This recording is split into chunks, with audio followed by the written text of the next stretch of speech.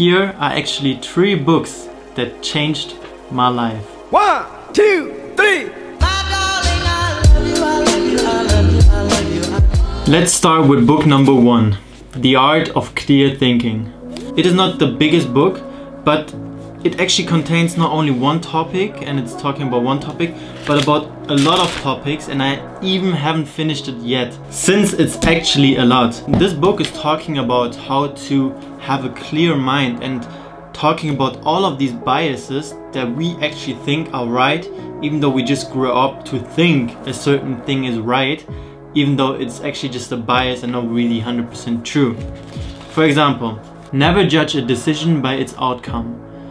Often we judge something by the outcome, but that is not a good way and not a good approach to any kind of situation. You have to judge the situation based on the situation, not based on the outcome, because the outcome can always be different depending on the person, depending on the time. There's so many factors that actually are also part of the outcome, but somehow we just judge it right away just based on the outcome. Or why you're either the solution or the problem, omission bias. Or why attractive people climb the career ladder more, the halo effect. There's so many biases that we actually just grew up thinking that that's the way the world works. And that book is actually addressing all of them, and I mean really all of them almost, talking from a neutral perspective and actually telling you that what you might think is a certain way is actually not the real way, so to speak. So if you really want to dive deep in your thoughts, in your way of thinking, in how you actually see the world, then I would highly recommend you that, because that gives you the worldview in a neutral perspective, looking at everything from a neutral perspective. Okay, to summarize this book is for everyone who really wants to think clearly, and I mean by that not being manipulated by the media, by their own thoughts, by their own childhood, by everything. This is a neutral book for everyone that really want to see the world the way it is, in a neutral way. The next one, it's actually not a book, it's called The 6-Minute Diary. And of course, if you start with that, then in the beginning you have actually a lot of pages where you read. But after a while, like even here, but after a while, let's say, maybe it's a 70 pages book, and after that, it contains so much. It has a weekly calendar where you can weekly check on your habits, then there's notes and ideas, weekly questions, weekly challenges, positive affirmation. So it's called the 6-Minute Diary because each day contains 3 minutes of journaling in the morning and 3 minutes of journaling in the evening. It is actually a guided journal. So for example, what you have a blank page and it's written, I'm grateful for. Then you list up 3 things that you are grateful for.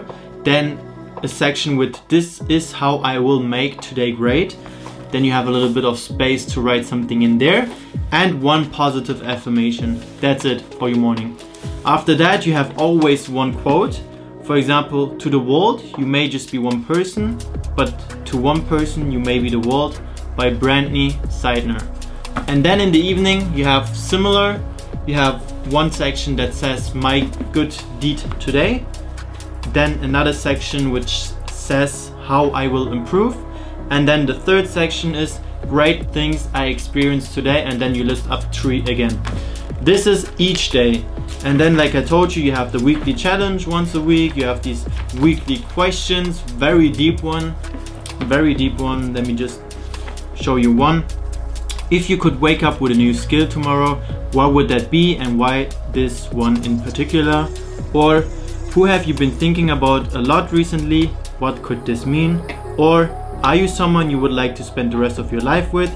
Explain why or why not. And these weekly questions actually really builds you as a character. I have that book now more than a year. I think the first time I actually started with that book is like almost 2 years ago, and it is not so cheap to be honest, but it's worth every cent of it. The 3rd and the last book is Get It Done by Eilert Fischbach, and this is actually just a complete summary of what actually motivates you and why. Sometimes we think motivation is all we need, but that book, particularly that book, is actually talking about motivation, the reason behind your motivation, how you can use and fuel it that you actually reach your success. What is motivation exactly? How can you actually motivate yourself? And is motivation the only thing that you need? So many questions. This book is actually answering all of them.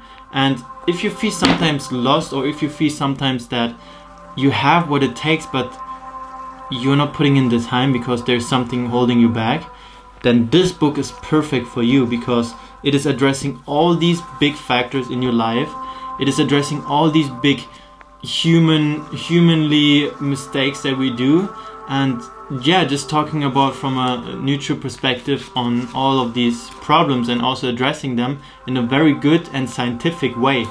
So yeah, it's not just you got this like a cheer up or like a book that motivates you, but it's actually talking about the real factors and what's actually very important for you in order to reach your success and stay motivated along the way. So guys, these are the 3 books: Get It Done, 6-Minute Diary, and The Art of Clear Thinking. I think if you have these 3 books, you're really good to go, be it becoming a content creator, be it just succeeding in any kind of business, or just really leveling up your life, because these books actually contain everything that you need. So I hope you really liked that book recommendation video. Haven't done that in a while, and as you can see, I have way more. So if you like it, let me know and I will provide you with the next one. And I thank you so much for watching. Just do me a favor, because I'm really putting in the work now. Just give it a like, it will take you 5 seconds. And if you haven't, subscribe to that channel, because I will see you tomorrow. Thank you so much for watching. That man for 100 bags, be right here whenever you need me. I need you to know that your son's got your back. Like mama, owe you everything, can you believe that? Everything, come and repeat that. And when I make a song, you give me feedback. I watch you plant the seeds and then you reap that. Made a little money from trees,